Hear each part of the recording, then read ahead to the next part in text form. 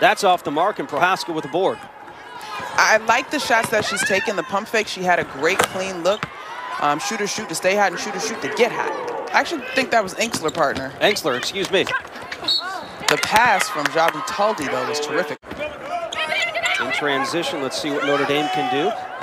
Back out for Sam. Brunelle, a long three. That is something that she has improved drastically this year, Monica. Ball movement around the perimeter. Back out to Lewis for three. And Kira Lewis now has 6. Love the unselfishness of the rookie, but I kind of wish she had held on to that one there.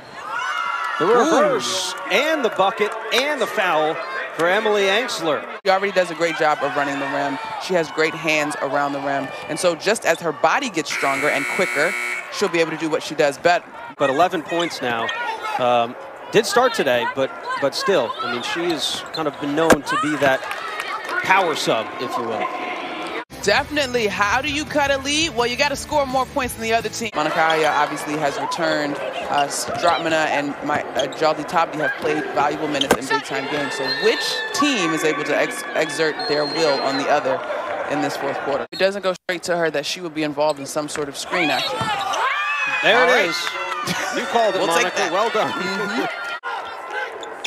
Syracuse with their first lead